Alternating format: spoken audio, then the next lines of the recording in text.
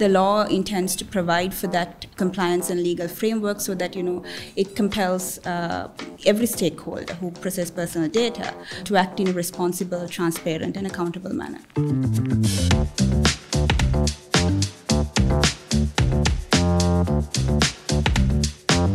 When you look at the Act, you need to understand the context it came into operation, because in Sri Lanka there is no constitutional right to privacy explicitly recognized in the constitution itself. And in addition to that, there is no body of law developed by courts in Sri Lanka which recognize a very detailed right to privacy, which you might find in other jurisdictions. So in that background, you see the government as well as the private sector in this rapid pace towards digitization and collecting data and processing personal data without that kind of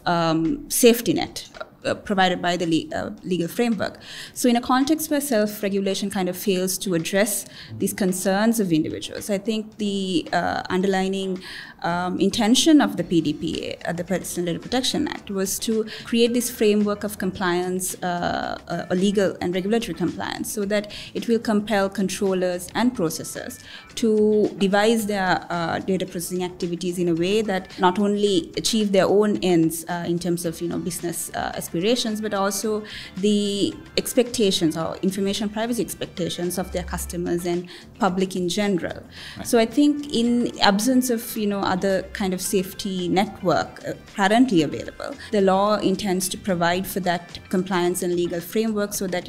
it compels every stakeholder who processes personal data to act in a responsible, transparent, and accountable manner.